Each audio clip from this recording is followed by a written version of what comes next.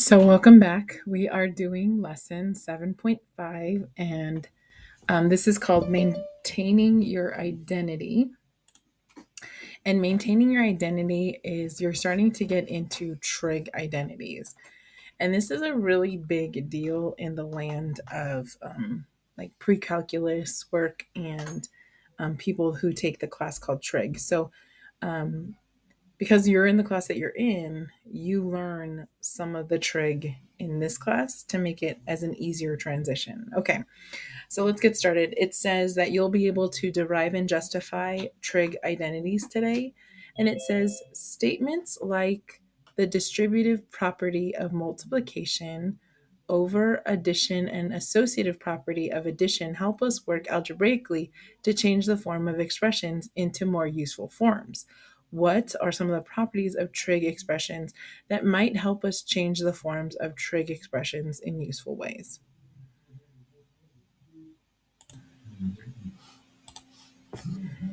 Okay, so we're going to get started. It says right triangles are the unit and the unit circle provide images that can be used to derive, explain, and justify a variety of trig identities.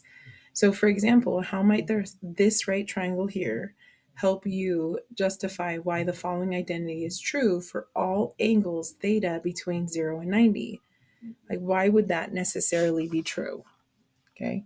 And so when you think about this, this is true because, like, if you look at this angle in here and generically angle B, how would you find angle B, right?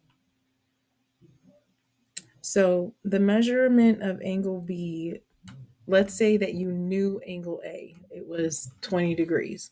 Therefore, B would be 90 degrees minus that 20 degrees. So what if the angle was theta degrees? Then it would just be 90 minus theta.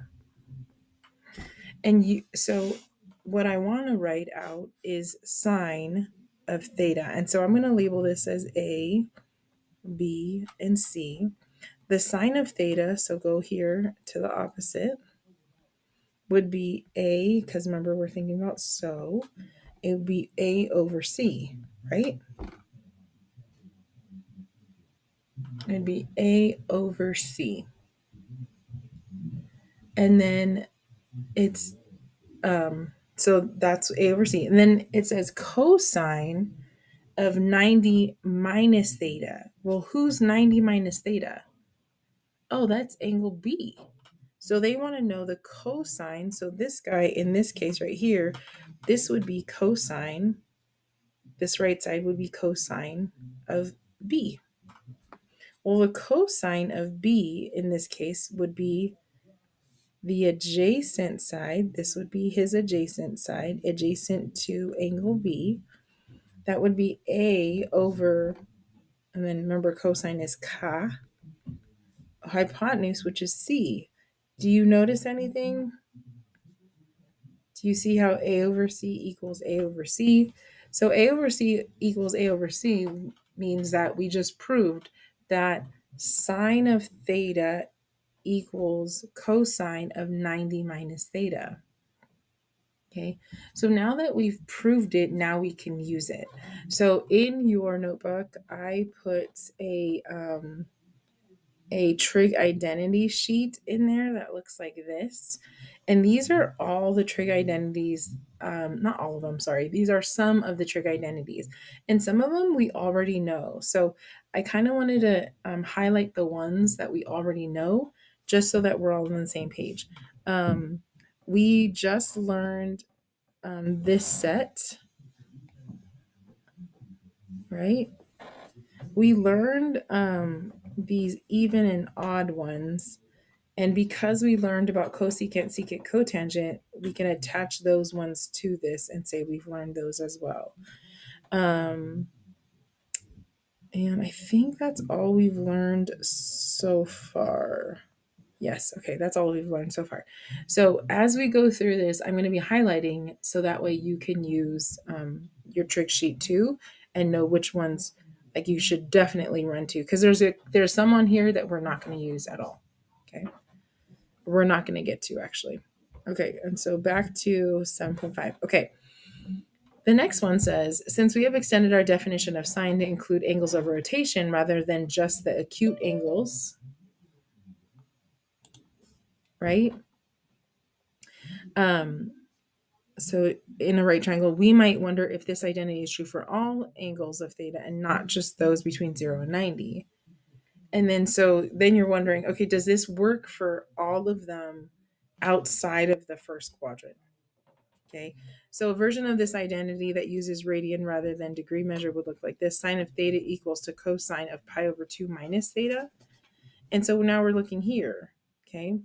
And so how is this necessarily true? So they give you a really good picture to use. You don't even have to add anything to the picture. Sometimes when you're proving things or justifying things, they'll give you something, but they won't give you everything. So here they gave you everything. So I'm going to start you off by pretending that we know this point right here, and it's m comma n. And I want to remind you that because we're in the unit circle, we know that sine of theta is equal to your y coordinate, and your cosine of theta is your x coordinate. Okay. So this is in the unit circle. And we've already talked about that. Okay. So if you reflected it across the x equals to y, it would be this point right here. Now, if you remember from our function, our land of functions, whenever we reflect anything across the y equals to x line, we're actually finding the inverse. So when we find the inverse, all we do is we switch our x comma y. So now I'm going to write this as n comma m. N comma n. I said that wrong. N comma m. So I know that when I reflect it across the y equals x axis, I'm also knowing that it's that angle is different. Okay, so here we can write the sine of theta is equal to n, right? We know that. And in this case here, down here in blue, we know that down here, this is the cosine of pi over 2 minus theta. And you might be wondering, well, how do you know it's pi over 2 minus theta? When you're doing reflections, one of the things that you might remember is that when you reflect, there's a 90-degree angle there, but more importantly, we want to remember that it's pi over 2 minus theta. Okay, pi over 2 minus theta. So if you look at theta, let's see, do you see this little, how do I get this? Hold on a second. So in terms of why it's considered pi over 2 minus theta, this angle here, is because if you see where pi over 2 is, that's this angle here. That's this angle here. And if we take pi over 2 and we subtract theta, we get this little angle in here. Okay. Oh, I guess let me use a different color so it stands out more. We get this little angle in here. That's pi over 2 minus theta, which is equal to this guy right here. Okay. That's his reflection. Okay. We know that his pi, look at cosine. Cosine is also equal to n, his n. Okay. And so because n equals to n, we could use substitution And that fills us in with sine theta equals cosine of pi over 2 minus theta. Okay, so what we just basically proved right here is this identity. Okay, and one more time, it has to do with us reflecting it across the x-axis. And when we reflect it across the x-axis, remember that's the inverse of things. So our x and our y switched. That's what inverse means. And so we got this identity. So now I'm going to find that identity on our trig sheet and see if we can highlight that one. Where is that one? Okay, so this one actually does, oh, there it is. It's right here. So these are called the cofunction ones. And we just found this one. We found this one. And now, because we found that one, we can essentially use all of these. The only other thing I want to add to this one up here is the one that we just said. I guess you could add SOHCAHTOA if you want. Go ahead and make this sheet your sheet. But the other thing that I just wanted to add that we use is in a unit circle. Oops. Oh, I'm at the top. That's why I can't do that. Sorry. In a unit circle, right? Cosine of theta equals to the x coordinate, and sine theta equals to the y coordinate.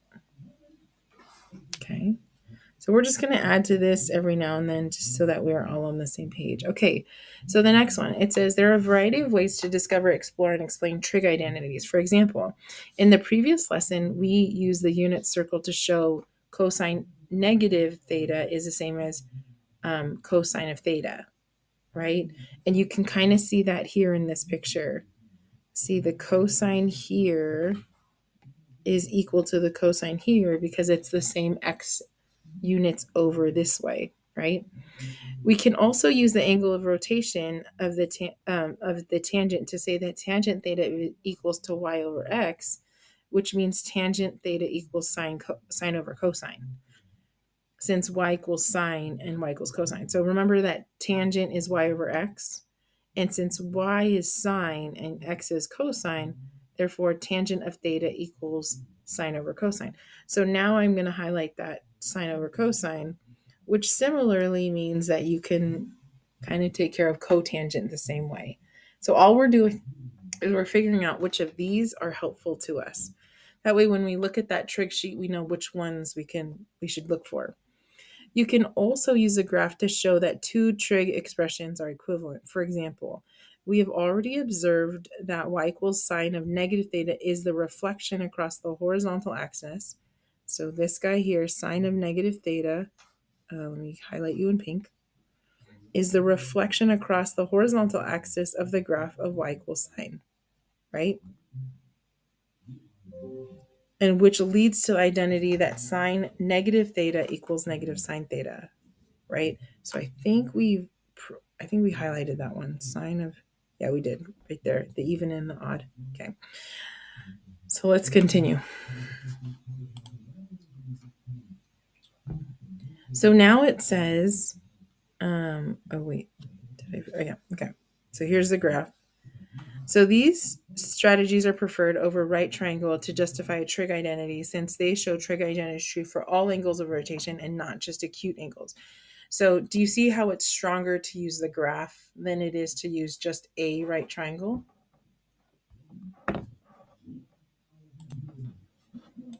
Okay, so now we're going to move on. So it says here's an important identity known as the Pythagorean identity, and you'll see why it's called the Pythagorean identity.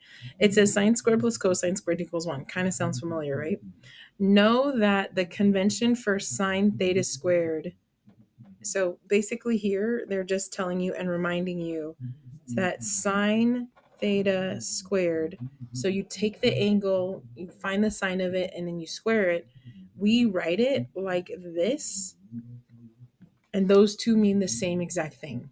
Okay, so when I'm squaring the sine, I'm squaring after I've taken the sine of that angle. Okay, So it says use a right triangle to show the Pythagorean identity is true for all acute angles. Okay, so when I draw my triangle, and I have this here, and this is a theta, I'm going to make the hypotenuse 1. So therefore, this guy is, this guy, you can just label him as A, right? So, or you can label him as sine theta, right? Because no matter what he is, that's exactly what sine of theta is, right? Because sine is so, and sine of theta equals to the opposite, whatever that length is. Let's say it was A, it would just be A over 1. So that's just the same thing. So it's sine of theta. Okay. So I can label it as sine of theta, and I can label this side as cosine theta. And then I can find the Pythagorean theorem on that, which would basically be sine squared theta plus cosine squared theta equals 1 squared, right? Leg squared plus leg squared equals hypotenuse squared. And then simplifying, I get sine squared theta plus cosine squared theta equals 1. So there goes another identity that I just learned. And now I can use, so I'm going to go back to my trig identities. And here they are. There's 3 trig identities that you can use. Sine squared plus cosine squared equals 1, tan squared plus 1, and cotangent plus 1. So once I get one of them, then I really get all of them. Okay. It says use a different way to prove it. Okay, use a different way to prove it. And so I'm going to bring you back to the unit circle. So here's my unit circle. And I could choose any point on here, right? So this would be labeled as X, this would be labeled as Y, and this is a unit circle, so it's 1. And because we know that in a unit circle, Y is the same thing as sine, so really this is just X squared plus Y squared equals 1 squared.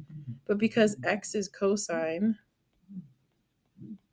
and Y is sine, we could write cosine squared theta plus sine squared theta equals to 1 squared, which is just 1. So here, I just proved it 2 different ways, and I proved it the stronger way using the unit circle, because in that right triangle, I'm limited to only using the ones that are, the thetas that are smaller, that are acute, but here I just proved all of them, okay? So I know this feels a little foreign, but what I'm trying to get to is getting you comfortable using these identities to eventually solve equations, okay? So it says use the graph or unit circle to help you form a conjecture of how to complete the following statements. So we could use graphs if they want. And so it says, how might you use the representations to find additional supporting evidence that your conjectures are true? I'm going to be using graphs and a little bit of algebra to find this. So the very first thing I do is find sine of pi. Let me close out some of these guys. Okay, but apparently I've been using the calculator a lot. Okay, so I'm going to go with sine of pi minus x. And I'm going to make sure that I'm in radians. And I'm going to look at this graph and I'm going to be like, oh, do you look familiar? And I'm like, wait, you look like sine's graph. Because if I look at this window here at 0, it looks like an S. So let me just find the sine of x and see, oh, look, they're the same. So sine of pi minus theta is the sine of x. Oops, not sine of x, sorry. I was talking in terms of Desmos. This should be theta. Sine of theta, it's the same. So what they're trying to say here is if you go to theta, which is right here, and you move it, let's see, if you put it upside down, and then, if you reflect it across the x-axis, and then you add pi, you're back here, right? Or subtract pi. So this is just saying, look at how we can shift this. Give me 1 second. Okay, for this second one, it says sine of theta or sine of pi plus theta. So I'm going to change this to plus and see what happens. Plus is completely different. So let me turn this guy off. Who is that? So my S normally goes middle, high, middle, low, middle, and now everything's upside down. So maybe I should try putting a negative in front and turn that on. Oh, it's the same. So theta, pi plus theta is negative sine theta, which makes sense because if you think about just regular sine x, right? If you look at the red one, right? And then it says you add pi to it. Remember, x is always in backwards land, so it means that to shift it left. So if we shift the red left a whole pi, we get to that black one. Is it black? Yeah, that's black, right? So if I shift this, my red left pi, all of these points left pi, that's exactly where I end up, right? Using my shifts. So that makes sense. I'm skipping these cosine ones on purpose, okay? And then let's do sine of 2 pi minus theta. So this is 2 pi minus theta. Let me turn all these guys off. Okay, and who does that look like? Right? And so you're like, oh, it looks like the negative sign again. And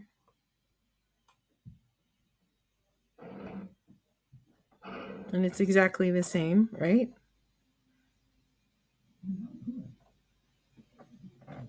There you go. So those are exactly the same. So this is going to be the same down here too.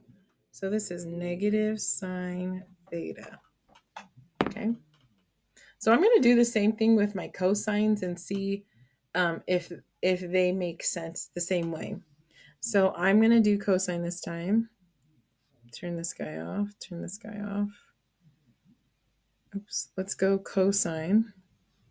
This one says cosine of pi minus theta. In this case is x. And I want you to look at this guy and I want you to recognize him. And you're like, oh, it's like an upside down V, Miss Johnson. So maybe it's minus cosine. So let's just do regular cosine just so you can remember what cosine x looks like. Looks like that. But we want everybody to flip. We want the green guy to go down here when he's up. We want him to be low. And when he's low, I want him to be up. So I'm going to put a negative in front here and see they converge and they're the same. So here, cosine of pi minus theta is negative cosine theta. Okay. I'm going to do the same thing with cosine theta plus pi. And it's still the same. It's still the same. I didn't even have to change anything because he's that upside down. And last but not least, I'll do 2 pi minus theta. And, oh, this is wrong. So let me turn that guy up. Oh, he just looks like normal cosine. So let me erase my negative. Yeah, it's just normal cosine. Okay. So that's basically how I'll do those, just to make sure that everybody understands the way we do those. And then I'm going to go over here and make sure that all of those are highlighted, which some of them are here. Some of them, here's a couple of these periodic ones that we kind of did these. And because we get those, then we can always get those ones. Okay. Okay. So the next thing that I'm going to do, it says we can use algebra along with some fundamental trig identities to prove identities. For example, how can you use algebra and identities listed above to prove these identities? So we're going to use all of the ones that we know. Okay. So it says tangent of negative theta equals to negative tangent theta. So I'm going to tell you right now, one of my very first rules whenever I'm doing anything with identities is change everybody into sine or cosine. Everybody. everybody gets changed to sine and cosine. So tangent theta, if you remember from our trig sheet, tangent theta is equal to sine over cosine. So I'm going to use that fact right here. So I'm going to leave the left side alone, and then I'm going to change the right side and then see if I can get anything on there. Or you can change the left side to make it look like the right side. Either way you do it, it should end up the same. So I think I'll change the left side. So I'm going to change this to sine negative theta over cosine negative theta. Oops, not alpha, theta. And I'm like, oh, we just did our things on this. So sine of negative theta. Oh, did we do this yet? Sine of negative theta? Nope, we didn't. So let me go back to my trick sheet. Sine of negative theta. So now I'm looking, oh, there it is, right there. Sine of negative theta is negative cosine, and cosine of negative theta is just regular cosine. So I'm going to use these two identities right here, right, to prove this. So here's my little side. Sine of negative theta is negative sine theta. And cosine of negative theta is just cosine of theta. This is the odd and even, guys, right? So this turns into negative sine theta over cosine theta, right? Which, if you think about what negative tan theta is, negative tangent of theta is just negative of sine over cosine. And because these two are equal, then I'm done and I'm happy. So identities are kind of neat because you already know the answer. You're just trying to get one side to look like the other side to look like one side, or both of them to look like the same thing. Okay. All right, let's try this one. It says tan of pi plus theta. So whenever I do these, I always try to take the one that looks more complicated and make him look like the side that he looks more simple. So the left side looks more complicated to me, and I'm just going to use the tangent of theta equals to sine theta over cosine theta. I'll try to put the identities off to the right so that you know which one I'm using. So because that's true, then I'm just going to write this here instead, right? So now I'm going to write sine of pi plus theta over cosine of pi plus theta, right?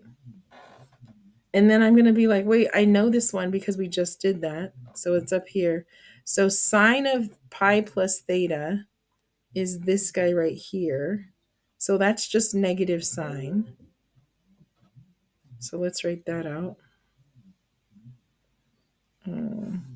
Sine of pi plus theta equals to, what did it equal to? Negative sine. So this guy right here, the top is negative sine theta. And then let me see, this one's cosine of pi plus theta. He's right here, right? So I'm going to go with cosine of pi plus theta equals to negative cosine theta. Is that right? Yep. So this is negative cosine theta. And the negative divided by negative is going to cancel, right? So I'm just left with sine over cosine, which is exactly what this is. So whenever I'm doing these identities, one of my strategies is always getting everybody in sine and cosine. And because these are the same, then I'm done and I'm happy, right? That's all. Okay. This last problem that we're going to do, it says, suppose you know sine of theta is negative 0.75 and your angle is somewhere between pi and 3 pi over 2. Wait, what are they talking about? So between pi, this is pi, And this is 3 pi over 2. Oh, so it's my angle's somewhere here. Got it? And you're like, yes, I get it. Okay. So it says, use the Pythagorean identity to find the following. Okay. So the Pythagorean identity, if you don't remember, so let's just write that out really quick. Okay, so the Pythagorean identity is sine squared theta plus cosine squared theta equals to 1. So you want me to plug this into there? Yes. Okay, so then I put negative 0.75 squared plus cosine squared theta equals to 1. Yes, and then you just solve it. Okay, so I don't know what 0.75 squared is. So negative 0.75 squared, I should have put parentheses, but I didn't. There is 0.5625. So that's 0.5625 plus cosine squared theta equals to 1, right? So I'm going to subtract that. So 1 minus 0.5625. And I get cosine squared theta equals to 0.4375. And just like before, you would take the square root of it. Don't forget plus or minus. It's really important in this case. So it says, now I want to take the square root of this. So I'm going to go parentheses and I'm going to go square root. Oh, man. Let me go backspace. I'm just going to do it. So the square root of 0.4375 is about 0.66. And this is a plus or minus. Okay.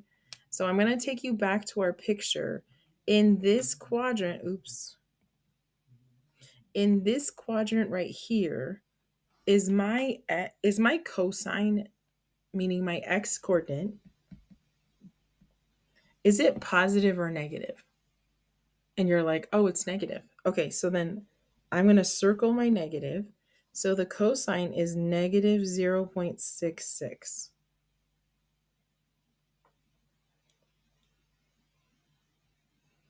Okay, why is it negative, Ms. Johnson? Because in that quadrant, our cosine is negative. Remember, we did all students take calculus. And in this quadrant, since tangent is positive, that means cosine is negative. And plus, you can see the x coordinate in this quadrant is negative. Okay, for this one, I'm going to use the identity tangent theta equals to sine theta over cosine theta, which equals to negative 0.75 over negative 0.66. And whatever that equals to, that is going to be my tangent. So negative 0.75 divided by negative 0.66 is 1.14. And those are my answers. Okay, so this was a pretty hefty lesson. It's pretty dense. The biggest thing that I wanted you to learn is be comfortable with using your sines and your cosines. My biggest advice to you is just keep referring back to that trig sheet and be familiar and be like, oh, I can probably use that one. Okay, so because I know which identities I'm going to use, I know exactly where to look for them, as opposed to you're still learning. So it is okay if you're still learning these identities. Thank you so much for listening.